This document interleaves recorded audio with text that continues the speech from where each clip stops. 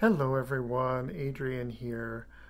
I had such a great response on my last video showing off my Royal Ruby dishes that I thought I would do sort of an addendum on that and show you some of the other pieces that I have, and then a couple of other little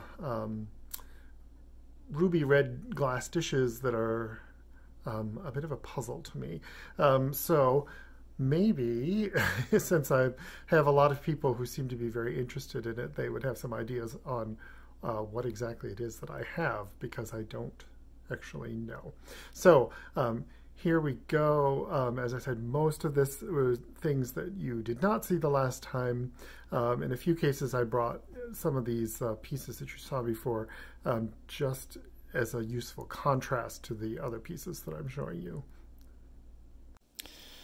So here are a couple of the larger pieces that I have.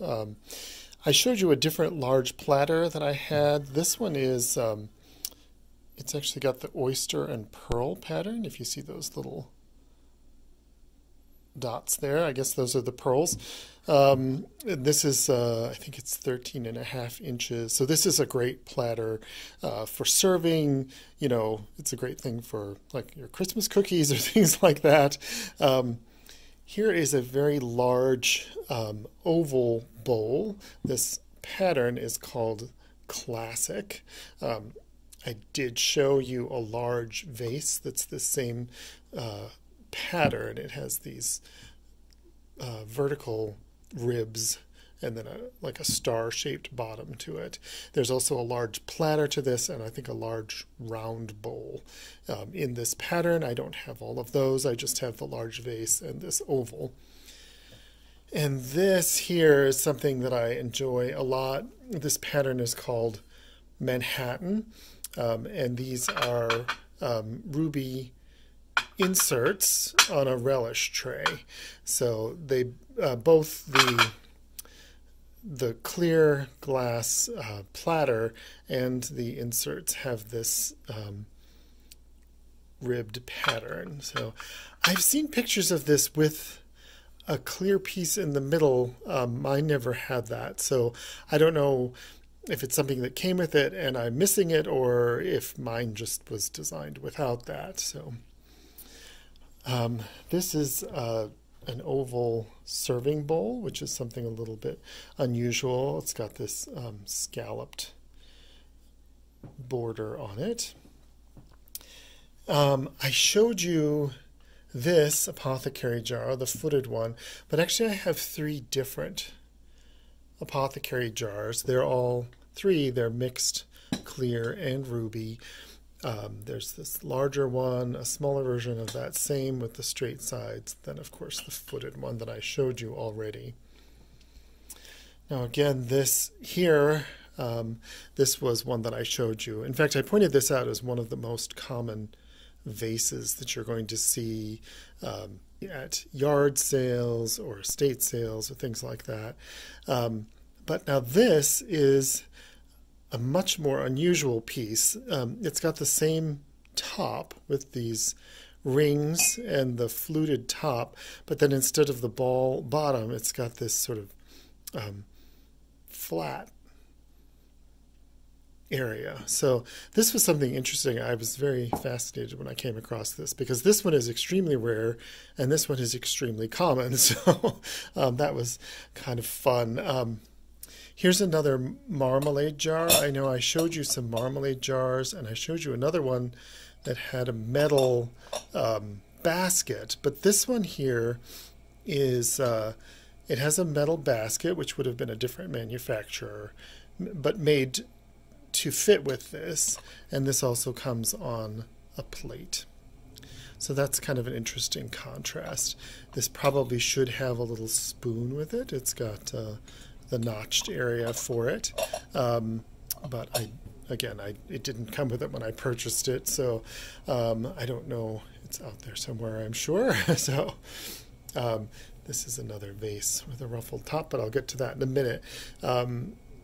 This is one of the classic ice buckets. This again is somewhat rare, and this is one of the few instances where I picked this up even though there is some problems with it. So this has a couple of chips right around where the metal handle attaches to the glass. And also there's supposed to be a set of tongs that goes on here, which again, I never had. I tend not to pick up things that have chips in them just because, if it's something that I want to actually use, the last thing I want is something chipped on the rim of a glass and somebody gets cut. We don't want anything like that. But as I said, this is an unusual piece. It's not that common to find these ice buckets. So I picked this up even though it is not perfect. So here's another instance of vase. I think I showed you this one the last time. It's kind of a pineapple-shaped tall vase. And I wanted to just point out this. This is really interesting that this one has a smooth one, and then they came back, made the same pattern again, but with this scalloped top on it. So I think that's really interesting that you've got those variations. And this is another instance. They call these round ones, they called ivy ball vases. This one, as you can see, it actually has a candle in it. And I think, given that it still has the paper label, I suspect that the candle was actually sold with it. Because, of course, if you were filling it after the fact, you probably would have washed it and or lost this label.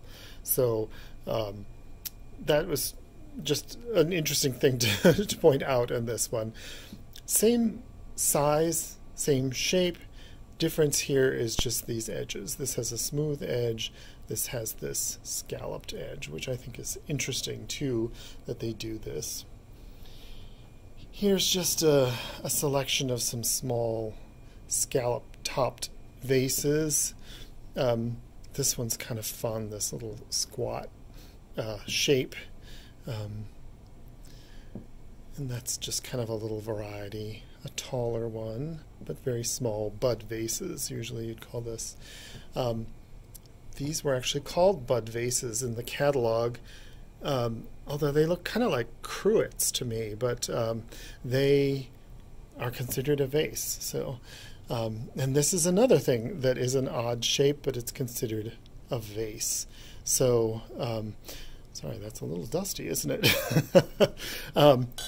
That isn't, I thought, an unusual shape, but also I wanted to say that's the goofiest thing, I think. They call this, they say there's an alternate name called a female spittoon for that shape.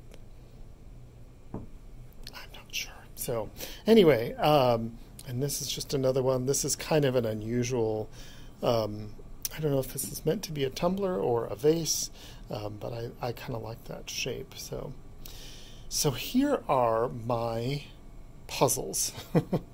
The first one is this cocktail shaker that I have. Now the color looks pretty good to be Royal Ruby, but Royal Ruby has a number of cocktail shakers the Anchor Hocking company made, and none of them are shaped like this. They all have like straight sides. They don't have this sort of a hip here. And also the lid, the metal lid on the top for the ones that I've seen in the catalogs are kind of flatter. This has got a real domed shaped lid. So, oh, and you can see me there. So I've looked through all of the different books that I have on 20th century ruby colored glass, and I have not seen anything quite like this. So if anybody has any ideas as to what brand that is, what manufacturer that is, it'd be great for you to chime in the comments, because like I said, it doesn't quite match anything that I'm seeing. And here is another little puzzle, and maybe you all have some ideas. So the decanter has a ruby top on it, but the actual decanter itself is completely clear. This base, this is something that I put together with this base. This base is an Anchor Hocking Royal Ruby. And honestly, I'm not sure if these little glasses go with the decanter originally. I picked those up together, but they may just have been coincidentally put together because it's such a natural combination. And then, like I said, I put it together with that Royal Ruby base to make the whole set complete. But if anyone happens to know what this decanter is, that would be another great thing to chime in and let me know. Well, thank you again for coming along with me and looking at some more of my ruby glass collection. And, I hope that you enjoy this one. I appreciate you taking a look at it. And, if you like this video, please hit the thumbs up. If you know someone else who would like it, then please share. And if you would like to, subscribe to my channel. Although I will point out that the bulk of my videos are actually more food related rather than about dishes. But these dishes are something that I enjoy talking about as well. So that's it. Thanks. Bye.